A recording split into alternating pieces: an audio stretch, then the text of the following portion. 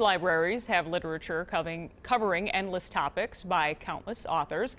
A Minneapolis library focuses on just one single collection. Every piece of reading material in this library relates to the LGBTQ community. WCCO's Rachel Slavik has more on its history.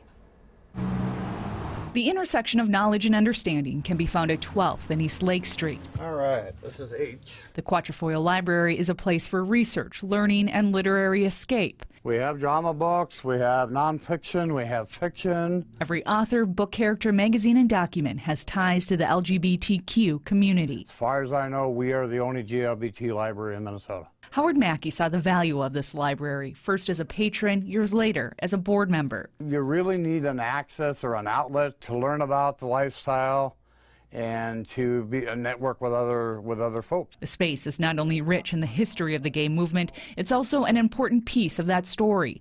Quatrefoil is among the oldest LGBTQ-focused libraries in the country. We just celebrated our 30th anniversary on October of last year. Volunteers like Bill Scattergood help keep the doors to this private nonprofit open. I would like people to know that it's here and, come in and feel comfortable. A longtime patron himself, he's seen how the library can be a resource to help during a life-defining moment. They would be able to read narrative about people who, were first coming out to their folks or whatever. And while tailored to one community, this space is open to all. And we really wish we were better known because we have a lot of interesting stuff. Rachel Slavik, WCCO 4 News.